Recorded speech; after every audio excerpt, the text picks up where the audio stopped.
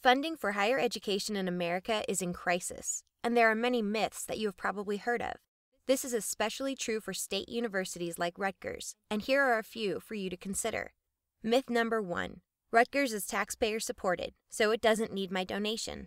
The fact is that nationwide, states have slashed their higher education funding, and New Jersey's Rutgers is no exception. Myth number 2.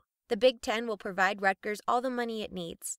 The fact is that the financial boost coming from joining the Big Ten is several years away, and Rutgers students need your support now to compete with their new peers. Myth number 3. I can't give a lot, so why give it all? The fact is that gifts of $300 or less bring to Rutgers more than $2 million each year. That's the equivalent of a whole year of tuition for 225 students. And when alumni give back, that helps Rutgers' ranking in U.S. News & World Report, which prospective students use in deciding where to go to college. This private giving enables Rutgers to maintain its standards of excellence and helps compete with its new peers. So forget the myths. Rutgers does need your support.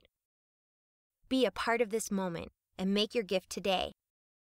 Our Rutgers, our future.